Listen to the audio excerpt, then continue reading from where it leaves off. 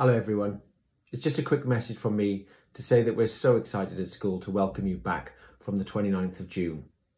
Our staff have worked tirelessly to make sure that our school environment will be safe for you. And we've prepared a range of materials to support the reopening of our school. This includes our guide for you and your families and the detailed risk assessment with the various control measures that we need to keep everyone safe. I can't emphasise enough the importance that you read this so that we collectively can keep everyone safe during the time that we spend together on site. And you would have noticed that we've developed our mantra, be kind, stay safe. I recognise everyone has found this period of lockdown very challenging. Families may have been separated, people that we care about may have become unwell, and in some cases we may have lost someone that we may love. So as we return to our school family, it's important that we show kindness to one another, to support each other through this. There'll be opportunities each day for you to check in, that you have a chance to explore some of these experiences that you may have had to go through during the lockdown, but also to catch up on the core learning that you may have missed. And finally, to prepare how school will be in the medium term as our country tries to overcome the coronavirus pandemic. I'm sorry we're not able to get everyone back from the 29th of June. Our teachers and support staff have really missed all of you. However, as you know, it's not safe to welcome everyone back just yet. But part of our Be Kind, Stay Safe approach will rely on your ability to work with us, which we know that you will do. We're asking everyone to be sensible and to show respect for each other. This will enable everyone to have a worthwhile experience where they feel safe and also where they can try and get some normality. So how can you do this?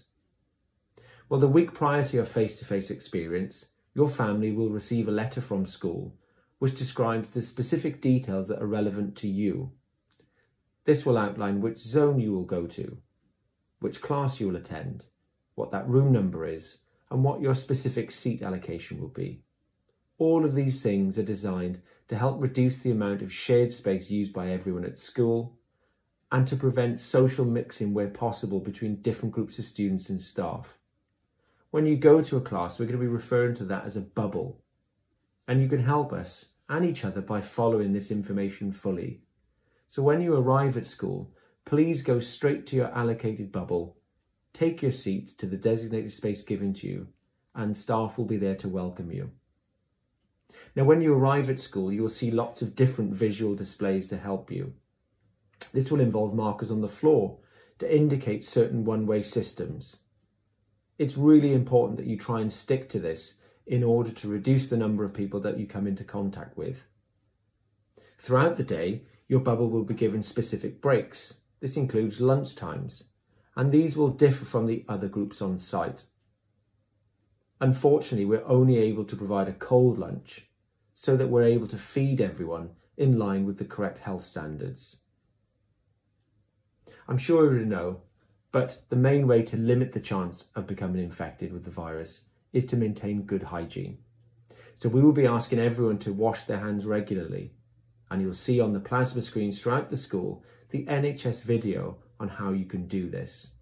It should take you at least 20 seconds, or the time it takes to sing Happy Birthday.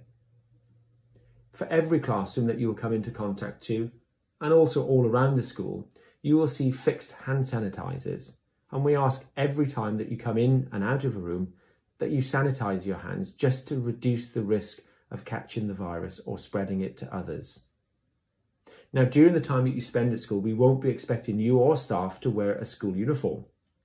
The clothes you should wear should be machine washable, and we don't want uniform issues to become a barrier to your attendance.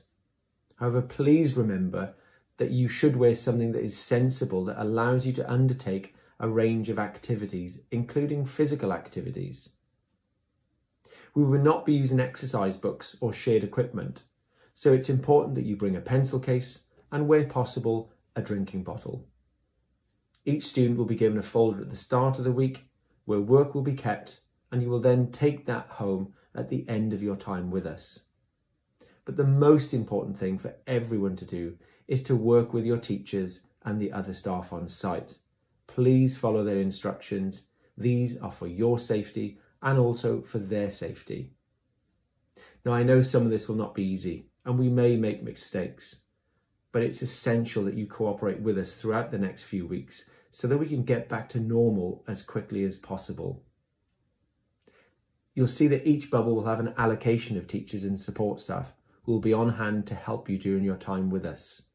If you have a problem, speak to them. They're there to help. You have made me and the rest of our school incredibly proud by the level of commitment you have shown throughout the lockdown period. I've seen so many positive messages about what so many of our students have done to raise money for charity, to care for others, and of course, to see some of your excellent work. You're a credit to our school. I know you will continue to make us proud throughout the next period of time, and I hope to see as many of you as possible in the next couple of weeks. Be kind, stay safe.